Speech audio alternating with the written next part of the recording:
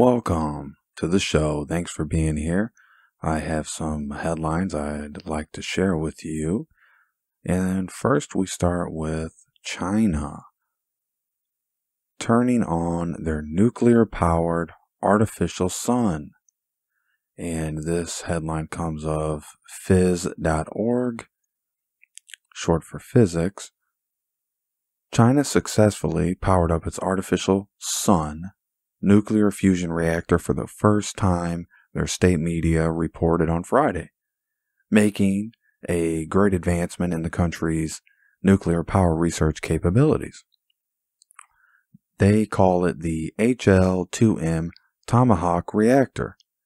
This is China's largest and most advanced nuclear fusion experimental research device, and scientists hope that the device can potentially unlock a powerful clean energy source. Now that's from the article. So you see the language here that China's state-run media wants us to believe that their nuclear-powered artificial sun is going to be only for clean energy. So there's a little bit of background here why they're calling it the artificial sun.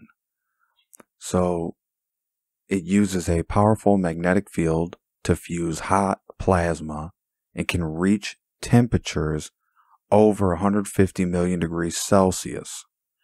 Now that's according to People's Daily, which is making that temperature approximately 10 times hotter than the core of the sun.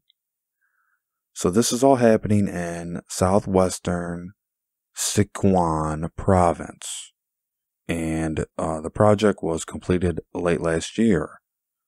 Now it's taken time for them to get this fully on board, and that should be no surprise with something this major. They've been working on this since 2006. They are called, science tells us that fusion is considered the holy grail of energy and is what powers our sun. Now, the article will go on to say that this is extremely difficult and expensive. It comes with a price tag of $22.5 billion to make this project work. That is a huge price tag. Look at that staggering number of $22.5 billion that China easily spent on this nuclear-powered artificial sun. But here in America, we struggle to get our own people who are out of work $1,200, while they are having no issue spending cash as if it means nothing, as if the value means nothing. Here is really my whole take on this article. While America's economy is sluggish and slowed down because of COVID-19, China continues to make advances in technology, space, and energy. We have come to a tipping point that must be addressed. The wheels of the American dream are coming to a halt, and China continues to benefit from America's mistakes. Like many of you, this frustrates me. This angers me. This is our problem we inherited from poor decisions of the past. Forget coming together to pat Biden on the back and understand the reality that communist China, who's a friend of Biden, a good friend, will stop at nothing to own American intellectual and real estate in America property and properties. The gains of China are not the downfall of America. However, the stalling of American advancement in technology is the gain of China. I hope I make myself clear. Our next headline, also from physics.org or phys.org. This is really heating up in China, and that's why the theme of today's show is really China-oriented.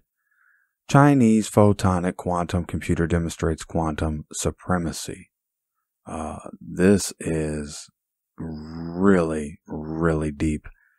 A team of researchers affiliated with several institutions in China has built and tested a photonic quantum computer that demonstrates quantum supremacy. In their paper published in the journal Science, the group describes their computer, which they call the Jizhuang, and how well it performed while conducting Gaussian boson sampling. Okay, so threw a lot at you right there. So let's break this down. Quantum computers have been in the news for many different reasons, but you're starting to hear more and more about quantum computing. Quantum computers have an expectation that they can vastly outperform the conventional computers that we use on specific tasks. This is known as quantum supremacy. Until now, only one computer has ever achieved this feat. It's Google's Sycamore device. Okay, so actually Google had, up to this point, was the only technology company that had a computer that could fit this narrative of quantum supremacy. Okay, and this is still a very new field. There's many different designs that are vastly different. Now, let's talk about Google's Sycamore for 1 second. This was based on qubits represented by superconducting materials.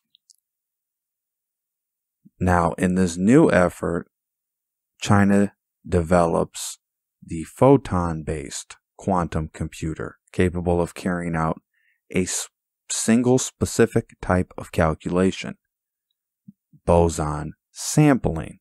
Okay, boson sampling is a means for circulating the output of a straight line optical circuit that has multiple inputs and outputs. So we've covered what boson sampling is, covered Google's Sycamore device. Now let's talk about the Jizhuang. The Jizhuang in this article says that it took approximately 200 seconds to provide an answer.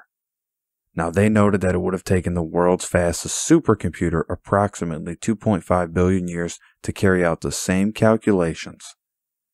So they're labeling this a clear example of quantum supremacy. Conventional computers become bogged down very quickly when trying to calculate distributions of such a system.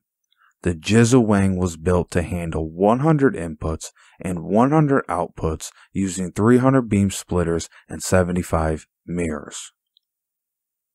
So as you can see, this is a souped up monster computer that has massive implications for the future of technology. So I have a few thoughts on this article.